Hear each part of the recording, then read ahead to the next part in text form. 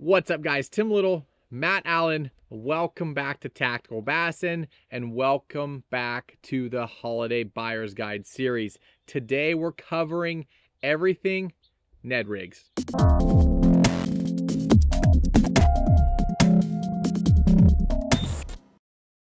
We are so excited to keep these buyer's guides rolling. Today is the last of the bait videos. We're ending it with Ned Rig. Starting tomorrow, because we're still going 7 days a week, we transition into the rod and reel combo videos. But we couldn't end this thing without talking Ned Rigs. It's just too large of a category and too important in the sport at this point. Yeah, the Ned Rig category is just completely exploded over the last few years. So many different new baits, different formulas with baits, different shapes, all sorts of stuff. So we have some of our favorite baits in the worm category, some creature category, and then to finish it off, hooks and gear. You want to get started?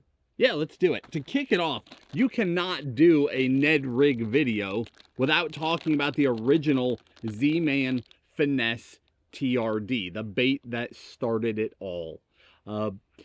It's that dead action, right? You rig that on your jig head, you throw it out there, it stands up on bottom, and you just leave it alone. Give it little movements and let it sit.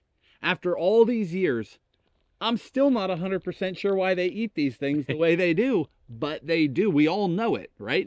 And judging by the 100+ versions of a Ned Rig now on the market, everyone else figured it out too. That Finesse TRD opened one of the largest categories that we now have in bass fishing. One really cool thing, though, is that Tackle Warehouse now has the exclusive on Finesse TRDs that are scented. They come with Procure in the bags.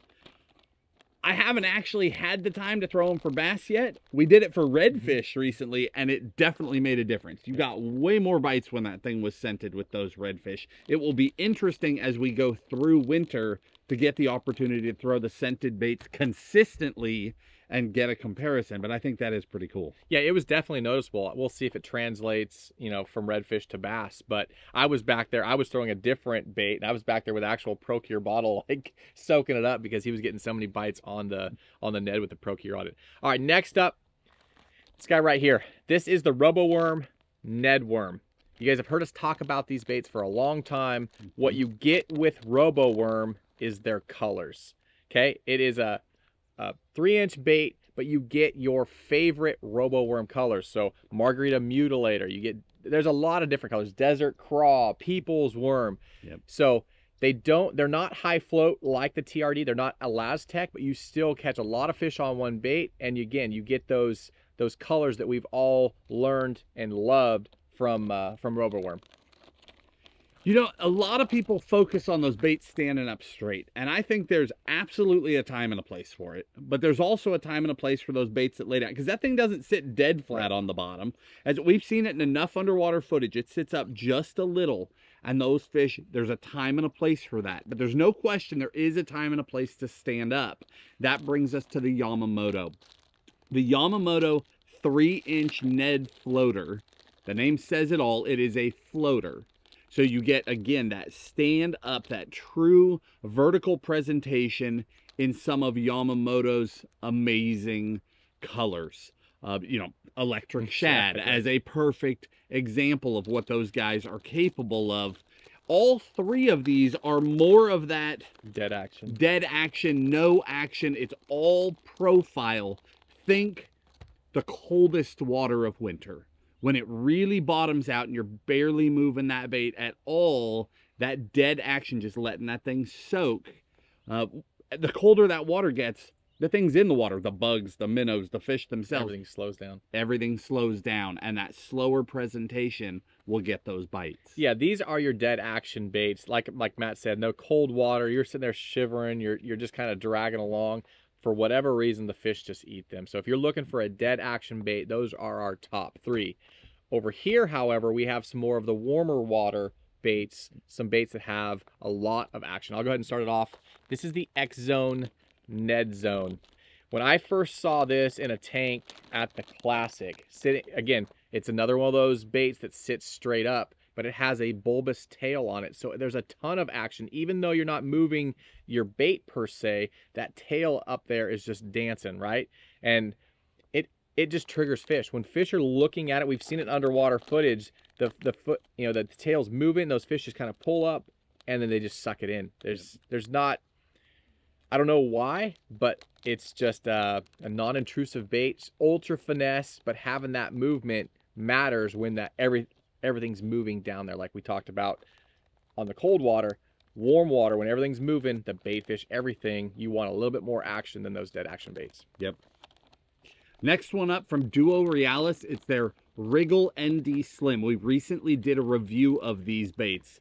Very similar in terms of that bulbous tail, but it's a smaller overall profile. It's also a stretchy material full of salt. Something about both of these baits, the baits that have those bulbous tails, Tim talked about how they'll just move in the water. Something that I think people overlook is when bass, it's one thing when bass are fired up and they come in and just smash that thing. But when bass come in to inspect a bait, to sit and look at it, I don't think the average angler considers that when that bass is moving towards a bait, they literally move water. Yeah. They literally push a wave. And when you've got a bait with a bulbous tail that is standing up, just their wave of water will cause that thing to move. And so you're doing nothing and that bait responds, and it makes a difference. Those bulbous tails where it just gets that natural flow going is special. It really is. Next up is the Rains R&D Fat. This is probably the most finessey out of all the Ned Rigs.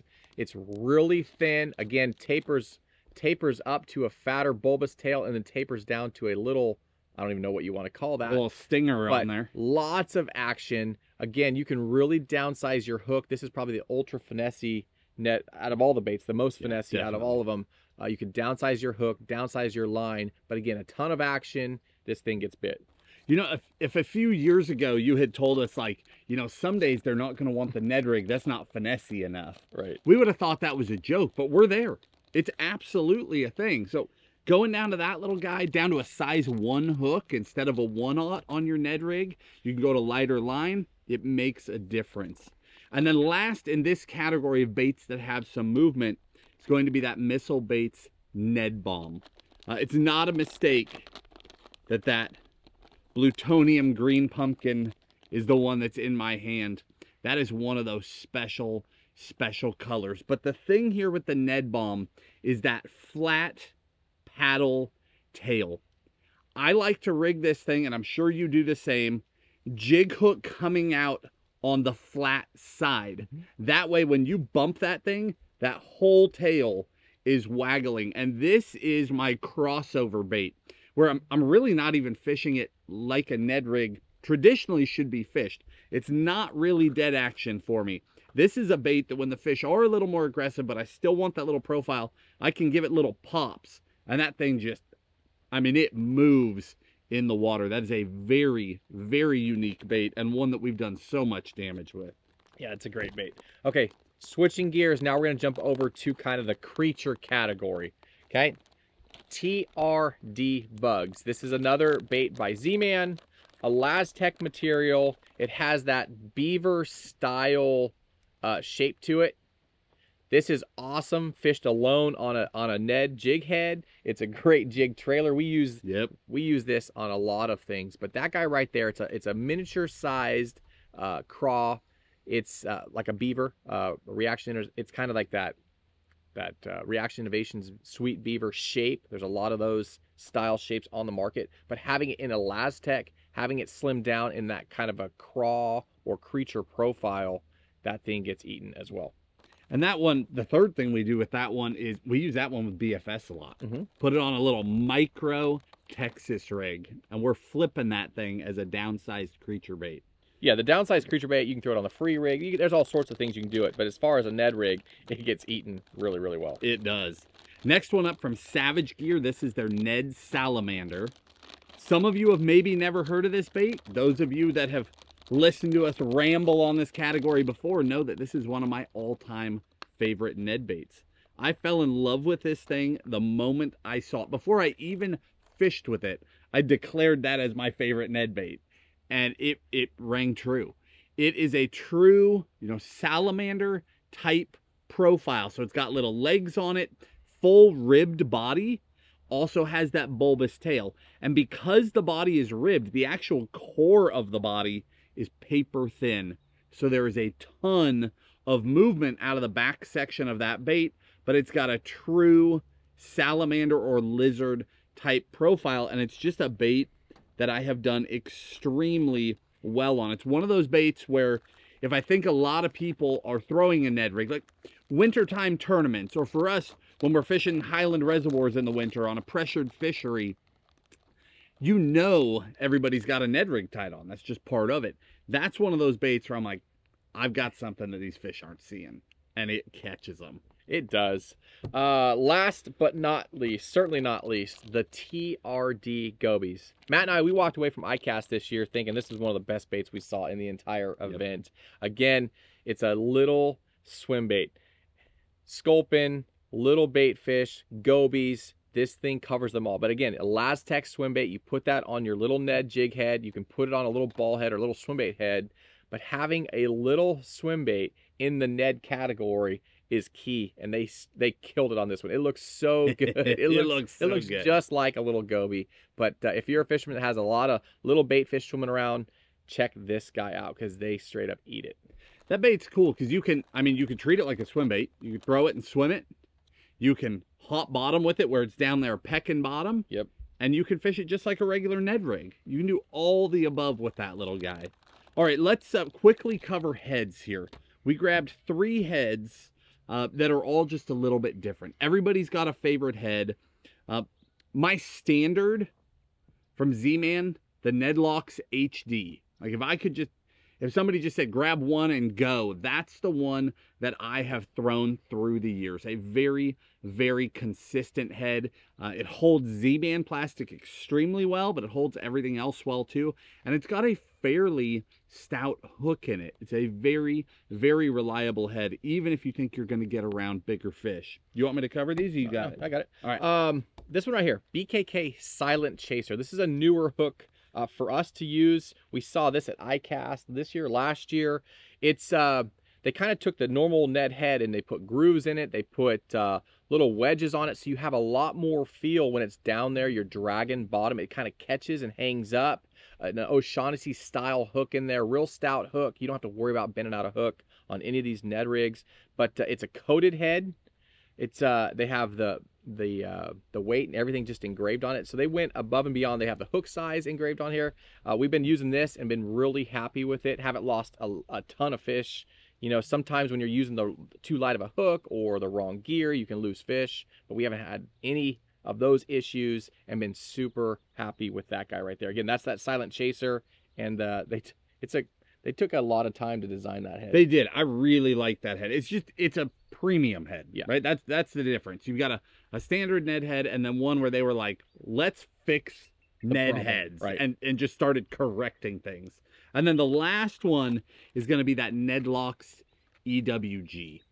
The Nedlocks EWG was actually something I was very late to the party on. It's a EWG style hook, so you're putting a Ned bait on there completely weedless. I was resistant to this head because in my mind, not having an exposed hook, I'm not going to hook up as well. My hand finally got forced because we've been fishing out of the jet boat a lot. And when you're in those rivers, you're drifting. I mean, getting snags is not an option. You can't even stop the boat sometimes. So I started using these, and I was shocked to find that I have no hookup issues whatsoever. I had totally been blowing it.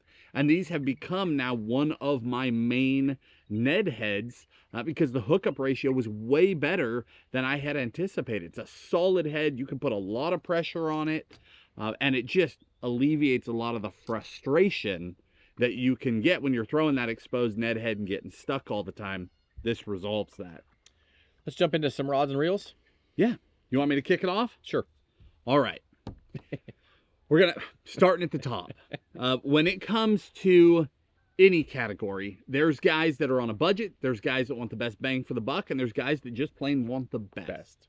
The best Ned Rig rod that we have found, the G. Loomis NRX Plus. It's that 821. That's their Ned Rig rod, the NRR, Ned Rig rod. Just an unbelievable rod. Insanely sensitive, insanely light tip. Paired up to an X-Sense, to really light braid. And then, of course, tie a 6 to 7 pound leader down to a 5 pound leader, just depending on situation. But it is the combination of that insane sensitivity and then that super soft tip section allows you to line watch. So dead of winter, you're freezing cold, your reaction time goes down. Even when you feel the bites, sometimes your reaction time is just slower, particularly when we're fishing those dead action baits.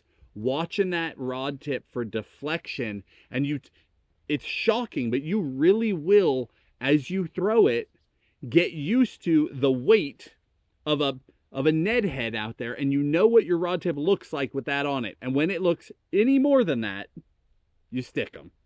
And it truly, you can go through, you don't have to feel a thing, and you can stick fish just by sight. But having that increased sensitivity just takes it to another level. That is the best Ned combo we've ever used. It's awesome. Yeah, and like Matt talked about, the dead of winter, that's, for me, that's when I do go back to the exposed hook. Again, you are slower reaction time. A lot of times when you're looking for that deflection, it starts loading up, you reel down to them, and those fish already have hooked themselves. Yep. So it's really important, especially on those dead action in the cold of winter. For me, the 610 medium light X Pride. This is a fantastic rod for the price point. It's about half of that combo, maybe a little less. It is an ultra light tip, so you can see that deflection. I mean, we're throwing like 1/10 of an ounce, 1/8 of an ounce, really small 1/16 of an ounce heads. So you want to be able to see that deflection when you're throwing that, just dragging that bait. So this guy right here, that 610 medium light X Pride, super sensitive, and I have that paired up with a Vanford 2500. Again, braid 2 liter, like Matt talked about. Having that braid just adds that sensitivity, and having a rod with the right tip to see those bites before you feel them is a must, especially in those conditions. And then also, for more of the budget-friendly combo, this is a Bass X. This is a St. Croix Bass X 610 medium light extra fast. Again, it's all about that tip. So even though we're dropping down in price point, we're trying to get the same actions in these rods, because that is key. And then again, that's paired up. That's that Shimano. This is the Miravel. Awesome reel for the price point. No issues with durability. Again, paired up with braid to leader, getting that extra sensitivity. This is a great combo for your all of your light finesse techniques, but it's an awesome combo for Ned rigging, and again, paired up with braid to leader, you're getting that extra sensitivity. Yeah, the thing about that, well, all three of these combos, frankly, is that they're incredibly lightweight for their price. Like that Miravel weighs almost nothing. On that Bass X, you're talking about a budget-friendly combo that's still super fun to fish with. Right. It's not a hunk of lead in your hand, right? Sometimes you pick up a rod and they just weigh too much, and that's a super light combo. Same with the X Pride. That's what makes the X Pride so special. They're insanely light, insanely sensitive. With a Vanford in there, you're in that Finesse line of Shimano reels. Super, super lightweight. And then, I mean, the NRX speaks for itself, right? We don't even have to talk about that. But guys, this wraps up the bait portion of our Buyer's Guide series. Hopefully you guys have enjoyed coming 7 days a week, day after day after day. We are not done yet. Now we're shifting gears to those rod and reel combos, the videos that most people have been waiting for, and they coincide with Tackle Warehouse's rod sales. That is why we held off, so that you could get the information in time when those rods were on sale, and you could save a buck, or your loved ones could, because they will still ship in time for Christmas if that's what you're trying to do. We will see you tomorrow to start working our way through the combos. Tomorrow we start with $100 rod and reel combos, or maybe it's 100-ish. We'll see. Guys, if you enjoyed the video, hit the like button, subscribe to the channel, and we'll talk to you soon. See you guys.